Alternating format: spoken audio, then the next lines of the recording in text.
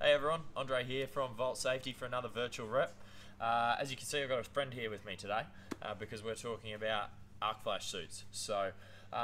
This is a revolutionary arc flash suit in the market. It is extremely lightweight. It has a fan in the hood for cooling. It's got it's an orange high vis color, which is fantastic for a lot of sites, a lot of requirements, along with 3M stripes. So just want to talk to you a little bit about that. It is honestly an industry-leading product in terms of weight and comfort, feel, all those sorts of things that are really important with arc flash equipment. So one of the main gripes that there are in the industry about, especially for the higher rated arc flash equipment, is that it can be hot and bulky and those sorts of things to wear. So the lightweight component, I can't emphasize enough how light this suit is. It's hard to show in a video, but it's about 30% lighter than all the popular stuff on the market. Still rated at 42 cal, which is category 4 under NFPA 70E, so still gets you that rating of Cat 4, which most people require. The orange is also handy. There's a lot of greys and sandy colours and navy blues out there with arc flash equipment, and it can cause problems with some site requirements and things like that. So we've got orange here, so not an issue, and also 3M striping, flame retardant arc rated 3M striping on the product, which is also important. The hood, this is probably the coolest feature, I would say, of the whole suit, is it has a fan. So I'm going to pull the hood off to show you this.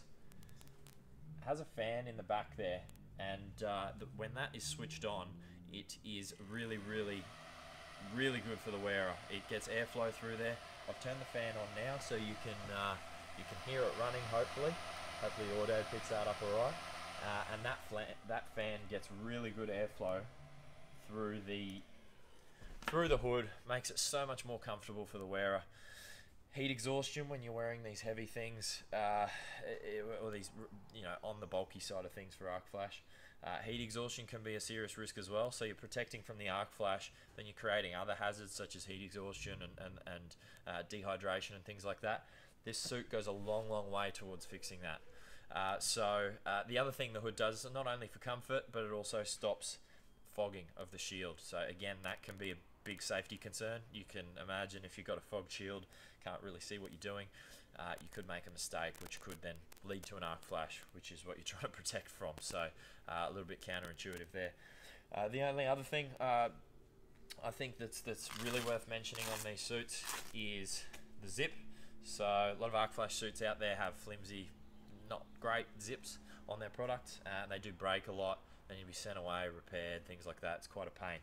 We've gone to the effort of putting a really nice heavy-duty zip on this, so it's nice, big, thick, chunky, sturdy zip. So that should never happen. Velcro over the top there to seal it.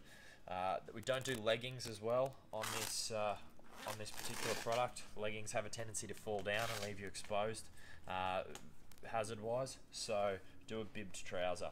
So you can see here the trousers come up all the way to there, kind of like farmer trousers, and then the shoulder straps to keep it up. So bib trouser, jacket, and a vented hood makes this, in our opinion, certainly the best arc flash, Cat 4 arc flash product on the market. So if you do have arc flash questions, I do want to make a point that we have a lot of industry experience with arc flash, so you can drop a line, always get technical help. We actually know our product range well. We can provide help with technical questions and things like that, which not every supplier can do, so we take pride in being able to offer that for you.